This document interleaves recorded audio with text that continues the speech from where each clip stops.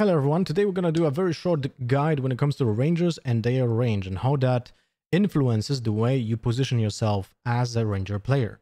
Now, rangers typically, first of all, they're in the meta, so I think that this is a good tutorial to actually post it right now. But when you play rangers, you probably feel like you don't really have a lot of positioning nuances that you would have to focus on.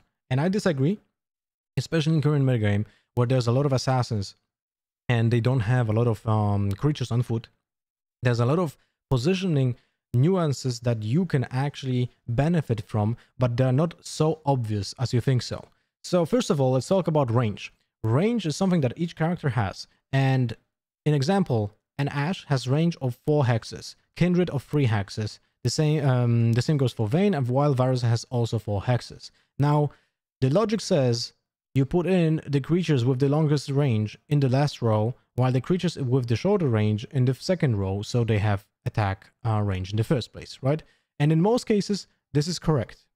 But what is very important is that you need to be aware that your creature will never move at the beginning of the round if they have someone else in range of their attack. So let's say that Vayne is sitting in this corner, and she will stay in this corner if she will have someone in the range of the 3 hexes. So in this case, it will be a creature here, a creature here, a creature here, here, and so on, right? And this is the moment when she will not move. So in this case, it's very important for you to be aware of the positioning of your opponents and try to counter that with your own positioning. Remember that all the melee characters have the same rule.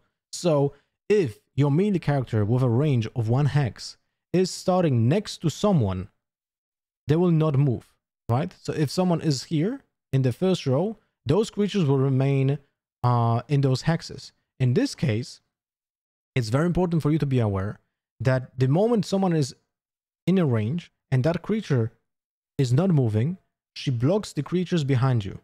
As a ranger player, your main goal is to remain in the edge of the map, right? Typically, either right or left side.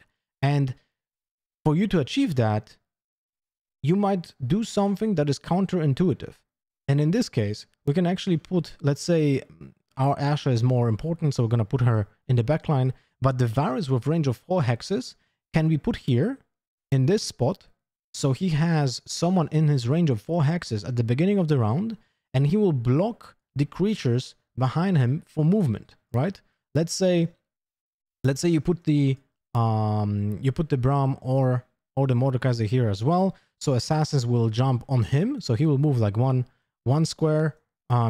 hex into a direction that where the creature on foot is, while the assassins will jump and block other creatures, and you will remain in the corner, which is very important for you, since creatures like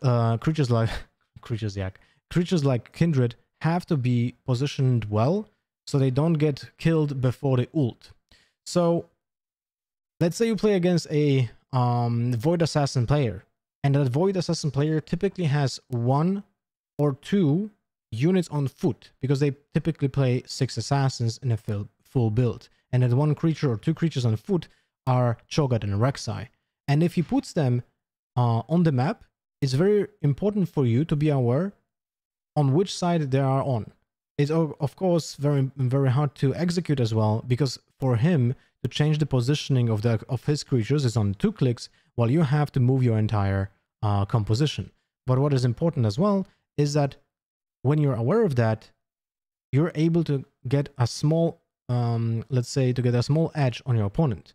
It's also very important to know that when you have a rapid fire cannon and it increases the range, you might also put it on a creature that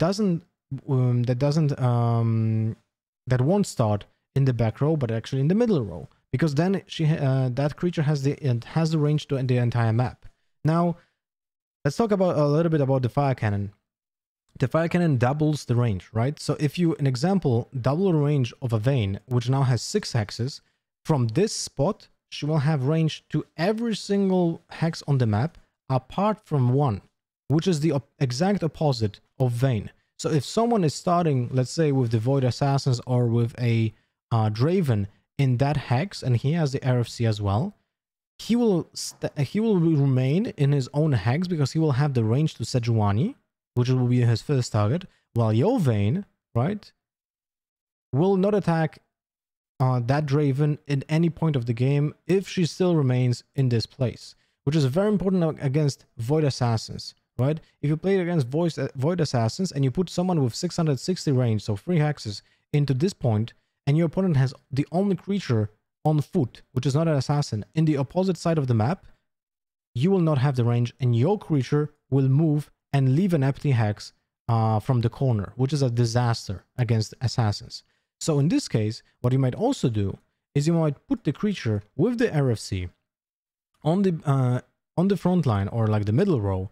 So when she has the range at the beginning of the fight, she will block the rest of the creatures, which is super important. Super important, and this is also a very important thing for Draven. When you have the RFC, you might actually start the game in this spot. If this is a Draven, right?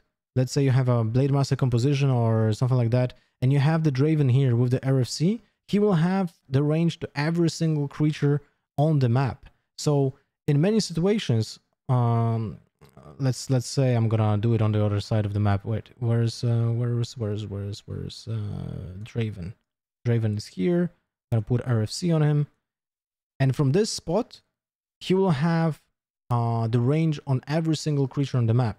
And you might also end up putting a melee character in the corner here, whatever melee character, right? Your least important creature. So no one will jump behind him, like not any single assassin. And that's about it. Important topics, but I feel like something that a lot of people are missing or just not aware of. So I hope this helped you guys, and see you next time. Bye-bye.